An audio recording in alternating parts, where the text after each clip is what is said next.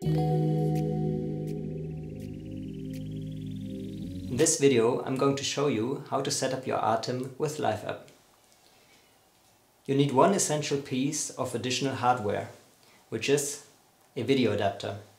We have an official one, or you can use a third-party one, or you can even use a dock, which includes an HDMI port and even an Ethernet port for a more stable network connection. Connecting the two is easy.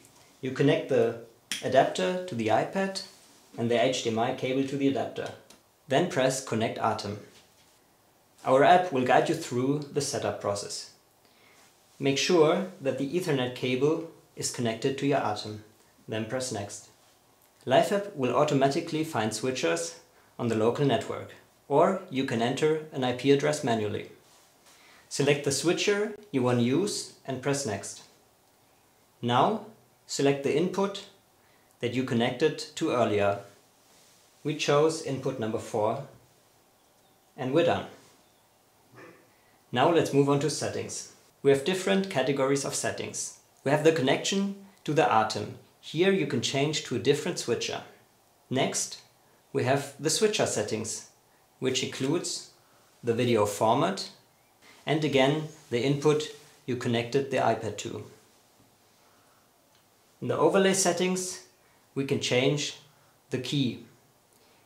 By default, we use a green screen key, also known as chroma key.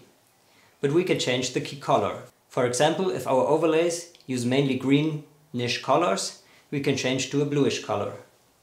After selecting a new color, you need to use chroma sample in order to calibrate the key. Once you see the color in both boxes, you're done.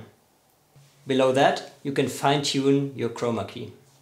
You also have the option to use a luma key and again fine-tune the settings, or use no key at all, which will also affect the output over HDMI.